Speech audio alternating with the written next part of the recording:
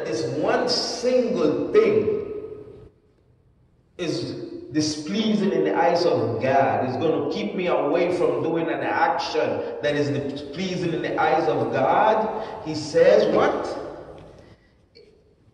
He says, near Allah, it is valued than the performance of 2,000 rakas of recommendation prayer. SubhanAllah. Salawat. Allahumma salli ala Muhammad wa ali Muhammad. The Imam, he went to the Prophet, our Holy Prophet of Islam, said, Ya Rasulullah, we have so many amal, so many things to do in this holy month of Ramadan. Connected to Quran, praying, all these things. But what is the thing that is the best of actions in this month? He said the thing that is the best of actions in this month is to keep yourself completely away from the forbidden things. Forbidden things. I will quote one more narration, and then I will continue to the main topic of our speech tonight and continue, inshallah, with a loud salawat. Allahumma salli ala Muhammad wa ali Muhammad. This is a hadith that I quoted before, and I'm going to quote it again just for remembrance, just so we can reflect on it, especially in this holy month. If you look at society today, you see that the way they live in life, even Muslims, they do live in life that they're not afraid of fear Allah, like they're not afraid of Allah.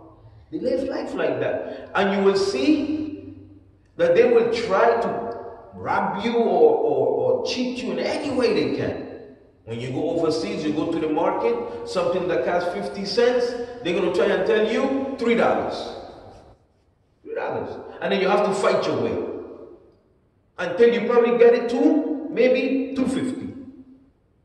And then he will agree. They don't fear Allah. Or you see people, they come to the masjid, they are the first ones in the front row, but then as soon the minute they leave, they go to their stores and they continue selling their haram, their liquor, their pork, their whatever it is. What the Imam says, he says, to forego a single dirham of prohibited money, dirham is money, is equal near Allah 70 accepted Hajj. 70 accepted Hajj. Meaning that if you know that this money that I'm collecting, that I'm getting from any means necessary, comes from haram means, avoiding it, which is very difficult. It's difficult knowing that, you know what, I don't have no money, I need to get things, I probably only have one pair of shirts, but I know that this money that is coming to me is haram means. It's difficult to reject it. It's hard. It's hard for me. It's difficult. But what the Imam says, rejecting that, leaving it, the value of it, the reward of it, what he says, 70 accepted Hajj. 70 accepted Hajj. You see, Hajj is something that becomes an obligation on a Muslim when he fit all the criteria. It's not an obligation if you don't have the means to go, if you don't have the health to go, if you don't have the ways to go. It's not an obligation on you. So for some people, they might never reach that. It's the reality of it. They might never reach it. But you see what the Imam says? He probably didn't went there physically, but refraining from haram, he get the reward of 70 of them. This is the beauty of Islam. Salawat. Allahumma salli ala Muhammad wa ali Muhammad. My main speech for tonight, inshallah, and the remaining nights of this holy month, is going to be on repentance and tawbah. Because you see, this holy month is a month that it says that the shaitan is in chains. And it's a month that you train yourself. That's getting next. You train yourself for those other months. But you know what? We are human. We're not ma'soom. We're not infallible. So we fall short. We make mistake. We may commit sin. But how do I repent to Allah subhanahu wa ta'ala? The ayat that I read, it says, قُلْ يَا عِبَادِيَ الَّذِينَ أَسْرَفُوا عَلَىٰ أَنفُسِهِمْ, O my servants who have transgressed against their souls. Meaning that you have committed a sin. You have committed a sin upon yourself. He says, despair not of the mercy of Allah. Despair not. Do not feel hopeless. Never feel hopeless. Allah subhanahu wa ta'ala, He is there to answer you. He is there to forgive you if you repent sincerely. He says, O my servants who have transgressed against their souls, despair not of the mercy of Allah. For Allah forgives all sins. For He is often forgiving, most merciful. قُلْ يَا عِبَادِيَ الَّذِينَ أَسْرَفُوا عَلَىٰ أَنفُسِهِمْ لَا تَقْنَطُوا مِنْ رَحْمَةِ اللَّهِ إِنَّ اللَّهَ يَغْفِرُ الذُّنُوبَ جَمِيعًا. He forgives all sins. Never feel hopeless. There is a Lord. إِنَّهُ هُوَ الْغَفُورُ الرَّحِيمُ. You see, in these nights, I want to get in depth on what is forgiveness, what is tawbah, so we can fully understand it and realize that, you know what, this is something that is necessary and is an obligation on every believer to do when he falls short.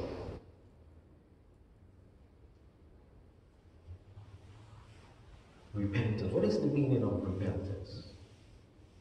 If you look at the dictionary, it says that repentance, it gives you a simple dictionary. Repentance is an action, is a way of repenting or a way of feeling remorseful. Remorseful. I'm going to give you a deeper meaning now of what is repentance. A deeper meaning.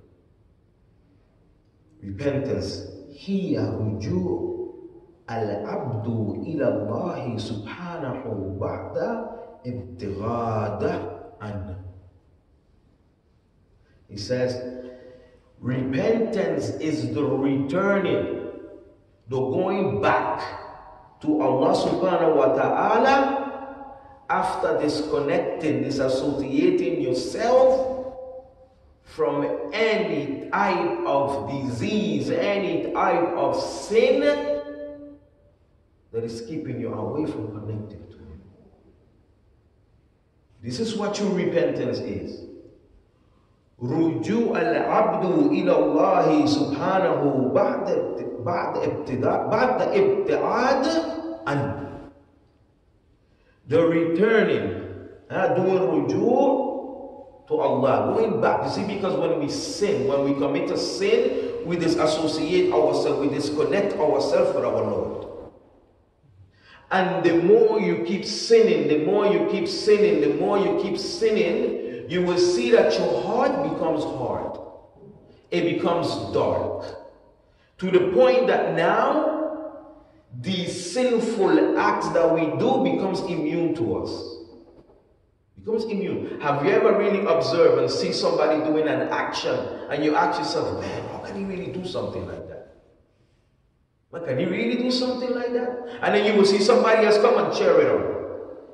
Oh man, yeah, that's something good.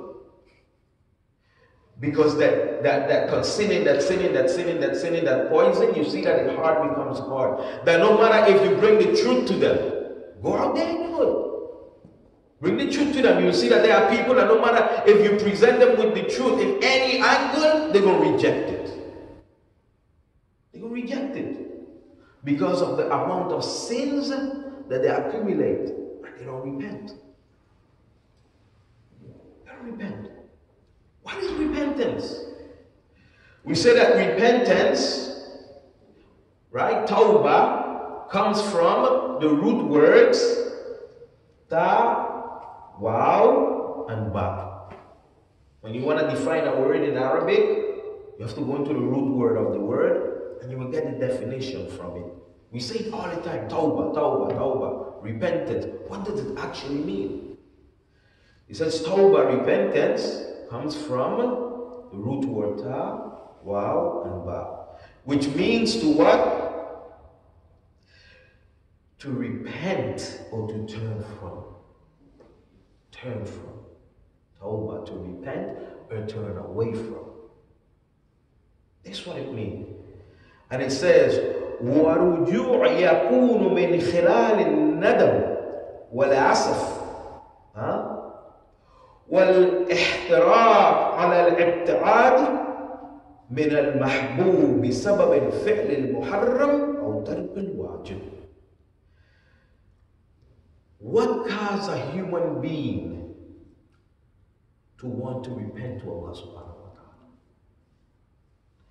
What gives him that urge? What gives him? He says this rujuu, this going back to Allah subhanahu wa ta'ala, yearning for him. Where does it come from? It says the returning is because a specific reason. Because you feel remorse. When you commit a sin, you did something that you really regret it. That you really regret it. You really feel remorseful for it.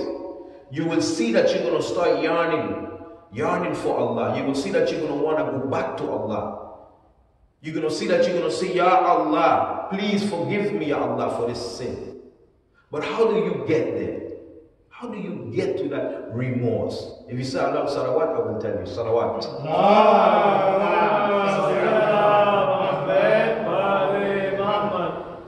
You see, the way to feeling remorseful in such a way that you want to do ruju', you want to connect back with Allah subhanahu wa ta'ala, is only to one way.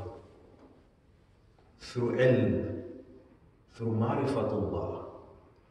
Having intimate knowledge of your Lord. The more you have intimate knowledge of your Lord, the more your level increase, your ma'rifah, the more you will see that when you fall into some type of sin, you will see that the level of regret, the level of remorse is going to be in such of a way that you won't want to do repentance. In this matter here, salawat.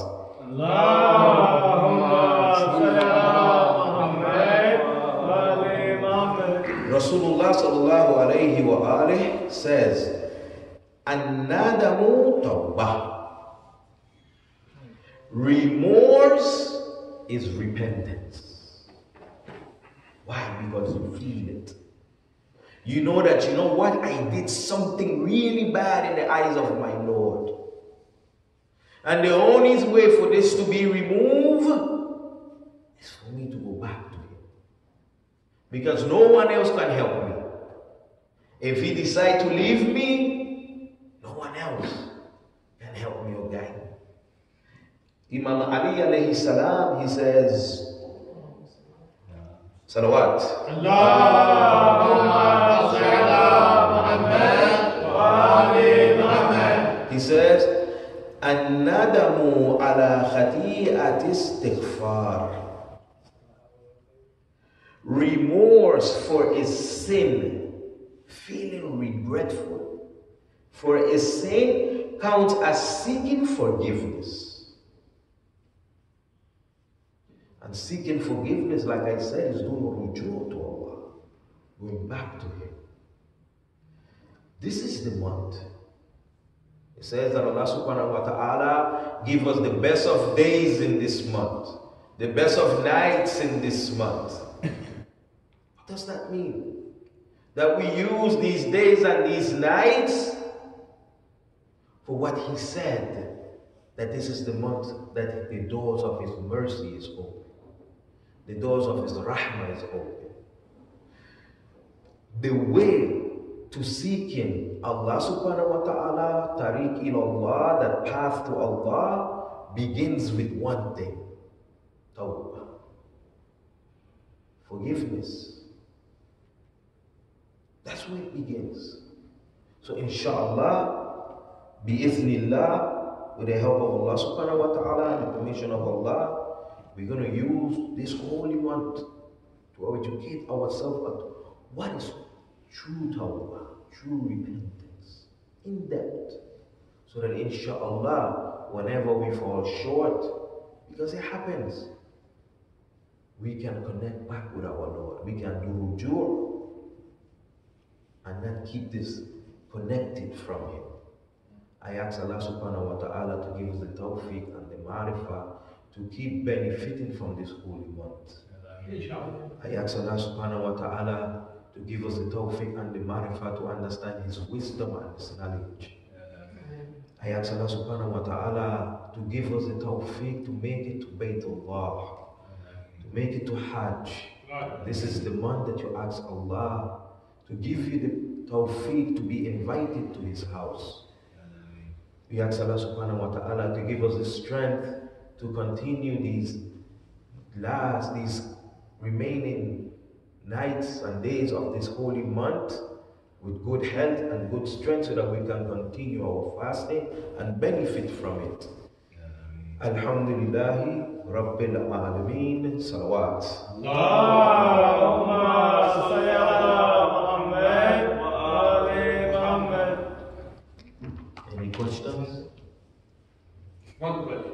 Yes. How do we do the repent? Do we have to do the wuzu, sit down, go to the masjid, or just as you go driving, you go do the repent as well? Repentance is something individually, which means it's a connection between you and Allah subhanahu wa ta'ala. In whatever state that you feel more connected to Allah. Now, being in wudu, we say, is the best of state to be in, right? But no, you don't necessarily need to be in wudu unless you're going to do salat istighfar. Yes, unless you're going to do a certain prayer that is recommended to do for doing istighfar, for doing repentance. But you can be driving, and let's say you're driving, and all of a sudden a thought came to your mind that, you know what, I remembered that I did such and such action. Right then and then, without hesitating, you repent to your Lord. Repent to Him. It doesn't mean that you have to come to the masjid. It could be at home, it could be at work, it could be in the car, it could be in the bus, wherever you are. When you know that, you know what, you feel that remorse, you feel that guilt because of something that you did, right then and then, you repent. Why? You see, when you commit a sin, it's just like a snake getting poisoned by a snake. Right? When you get poisoned by a snake, it's not, you have a bit of a chance to survive before that ambulance comes. The poison goes like this, right? Before the antidote comes and you remove. When you commit a sin, the poison of that sin goes through your soul 2 times faster than the poison of that snake. And what is the antidote of that? What is the remedy of that repentance, of that sin? Repentance right then and there. Right then and there. Do not leave it accumulate. The more you leave it accumulate, you become like Allah says in the Quran, deaf, blind, and dumb. Not physically deaf, not physically blind, not physically. What does it mean? That no matter how much time the truth comes to you, the truth be presented to you, you will see that you will not see it. We can take it all the way to Karbala, for those who know the story of Karbala. We go to Umar ibn Sa'ad. Umar ibn Sa'ad. The Imam summoned him, right? In the 8th, I think the 8th of Muharram. That's when he arrived in Karbala, the 8th of Muharram. And the Imam summoned him, Imam Hussein summoned him, and they met. And the Imam came to him and told him, who knows my right and my status more than you? He said, why don't you leave the army of battle and come to the army of salvation?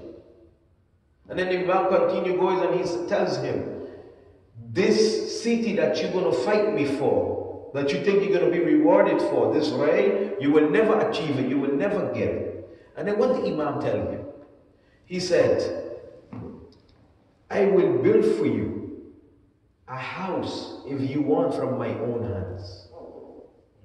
Not only 1, 2, 3, 4, how many you want from my own hands, for you to leave the army of battle and come to the army of salvation, the army that is going to get you to Allah. So you see what happens when you sin and sin and sin and sin and accumulate these sin, that no matter how much time the Imam, what is more hujjah, what is more proof than the Imam? And he is in front of you and he's telling you, I will build for you from my own hand so that you can follow haqq. And you reject it. So this again, repentance, it doesn't have to happen in a specific way. And yes, being in wudu is the best of state. It says to be in wudu when you sleep and to be in wudu when you wake up, in the best of wudu. But to do sincere repentance is something when you feel that remorse. Not only when you feel that remorse and you repent, you don't repeat it again. When you don't repeat it again, that's when you know that you have done true repentance. And inshallah, we will get into all of these details, inshallah, in the coming nights, inshallah. Salawat.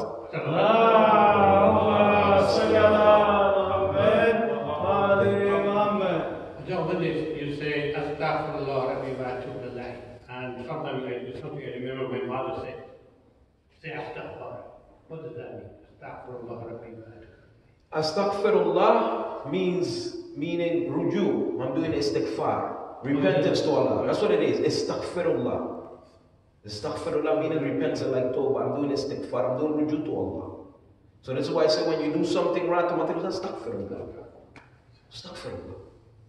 You know, that way you keep in that remember. This is that the Imams, the prophets, they recommend to say astaghfirullah 70 times or astaghfirullah 100 times throughout the day.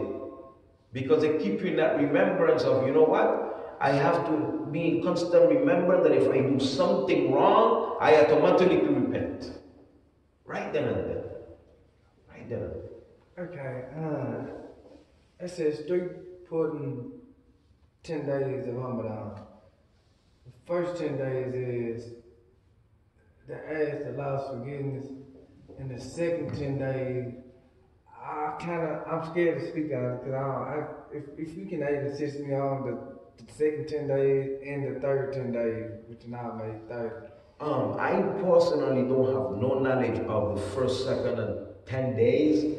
What we know is that in the month of Shahr Ramadan, we have the nights of power, Laylatul Qadr, right?